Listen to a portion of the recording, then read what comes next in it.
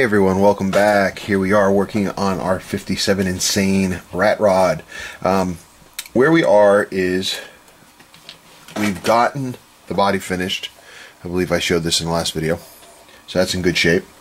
What we're working on now is the chassis and the framework.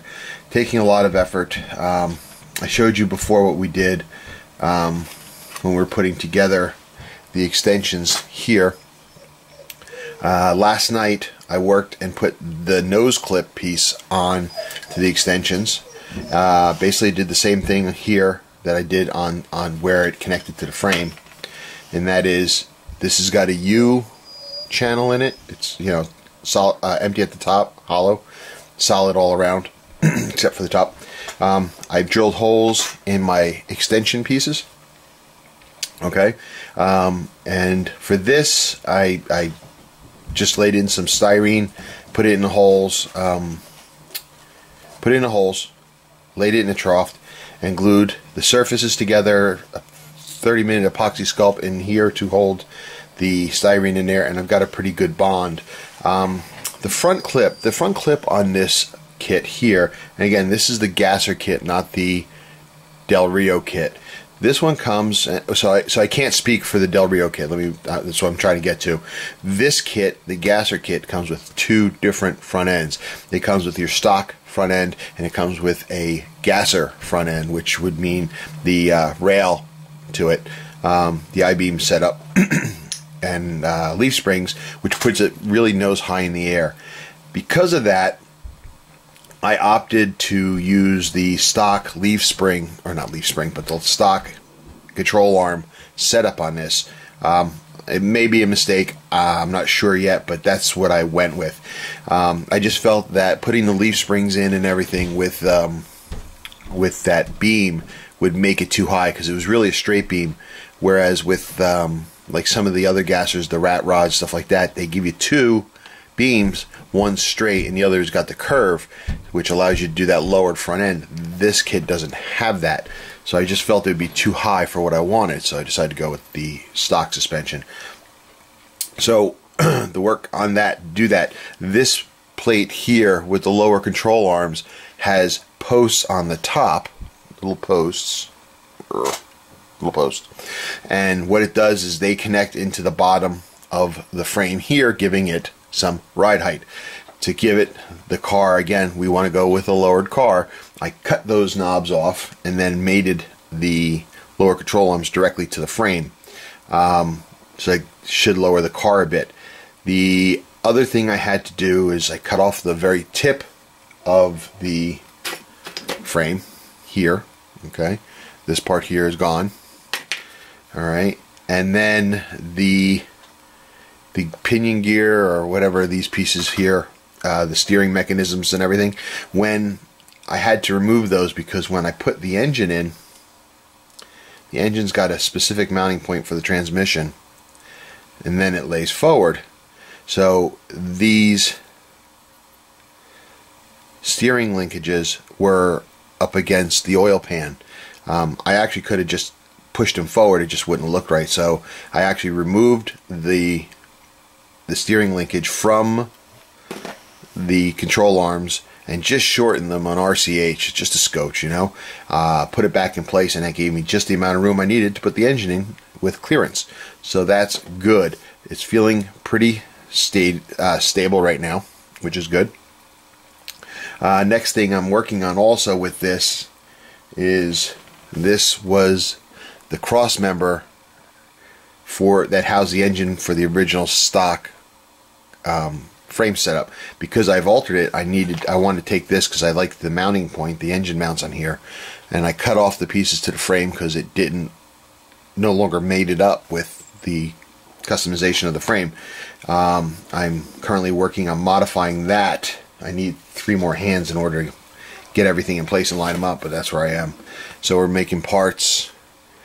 This part here is going to be cut in half, these trimmed up, and basically I'll have 2 pieces then, and they'll go on the ends here like this, so it'll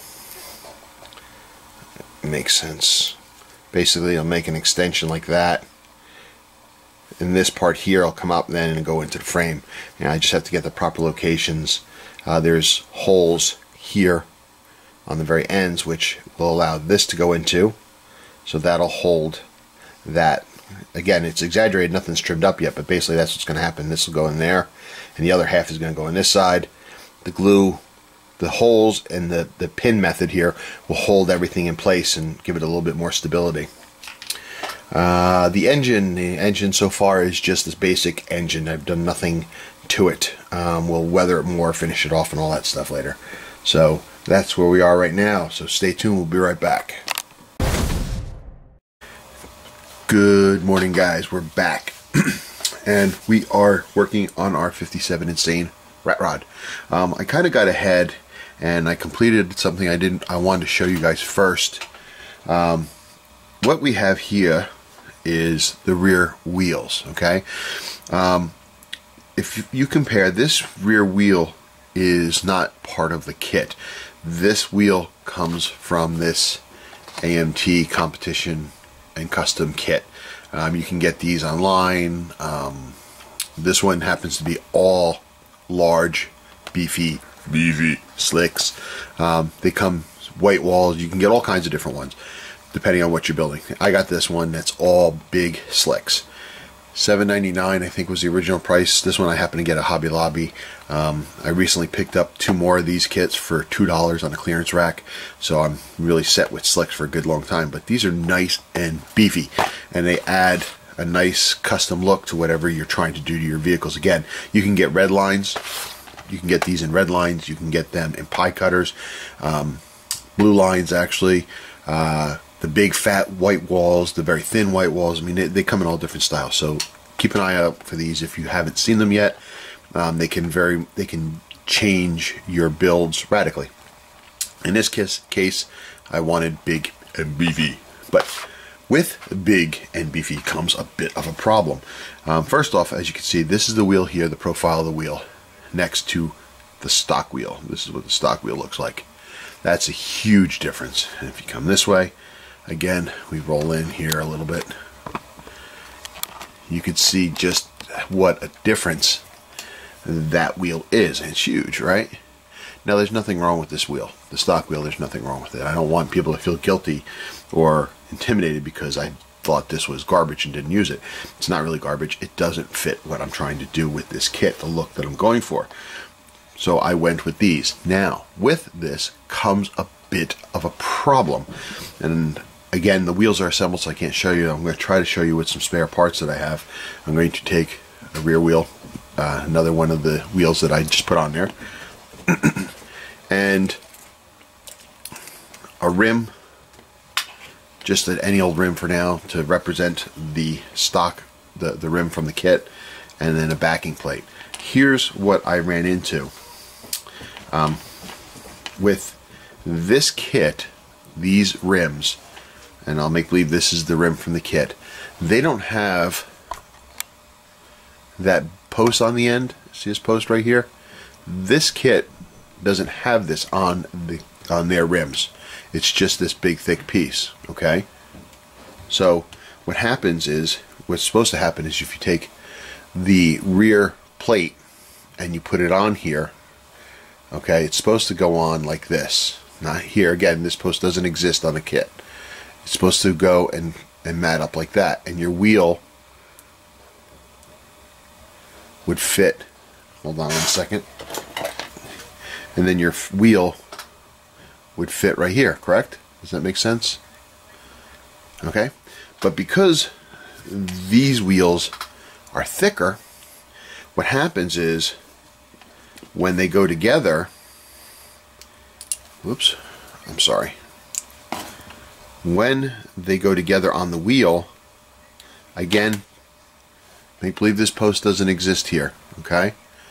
When they go on that wheel, the wheel is wider, so these two parts, the rim and the backing plate, never meet. There's a gap in between.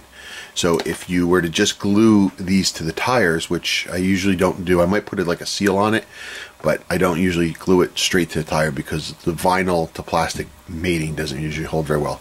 So when you were to squeeze these two, if you were to do that, hope this makes sense, you're able to actually take the tire and you're able to squeeze it like this because the two parts don't meet. So what I had to do is I had to create this piece right here. I had to create something like that because again, it doesn't exist on the original part. So I took some evergreen styrene rod I have here.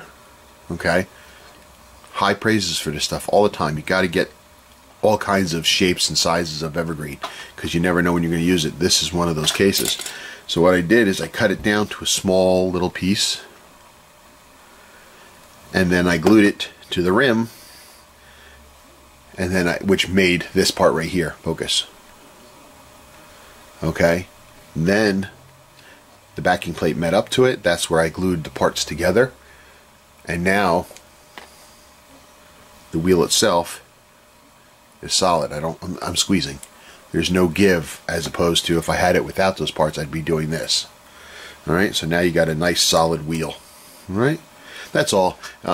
It's not like a big huge revelation, but I just wanted you guys to see what I was doing in case you came across something like this in the kit. Just something to keep in mind. The rims themselves here, I left them chrome. I hit them with Rustall solution. You've seen that before. I'll be bringing that out again later. Here it is. This is the Rustall stuff. Okay. I take it back. I left it chrome. I dull coated the rim first with the spray dull coat. Then I applied this, which gave it a nice a rusty dull look to it. And I will eventually probably go with container number 2 in the Rustall, which is this one. It's a darker rust, almost a sooty, powdery look. And I'll go back later with this, and I'll put it on here to act like brake dust and stuff like that to give it a more weathered look. But that's where we are right now with the rims. Okay, now part 2 of this video on wheels and rims, I will pop up a picture of what happened when I put the wheel in place. Actually, I can show you now. I'll show you a picture. Insert picture here. Okay, that's the problem I had. What happened is this wheel, as you can see, was up like this. So what I had to do is I had to open this area here because it came down too straight. It looked fine, I thought, but it was just too straight. So I had to open that up, and I also had to thin this piece out here. As you can see the white showing there, I thinned the wall and this part of frame because this frame came out was square because this came straight down. Okay, now it's got a little bit of a curve which matches the body. And now when I put these in place, as you can see, I've got room. Now, is it a lot of room? No. Would I be comfortable if I was actually driving this car? Not really. But I've actually seen some gassers and stuff like that that have had just about that much room. So I may thin it out a little bit more, but basically that's where it's going to be. So it looks, even when you put the body on, put the body on, excuse me, you can see now we have a proper gap, which we didn't have before. So cool beans, cool beans. All right, be right back.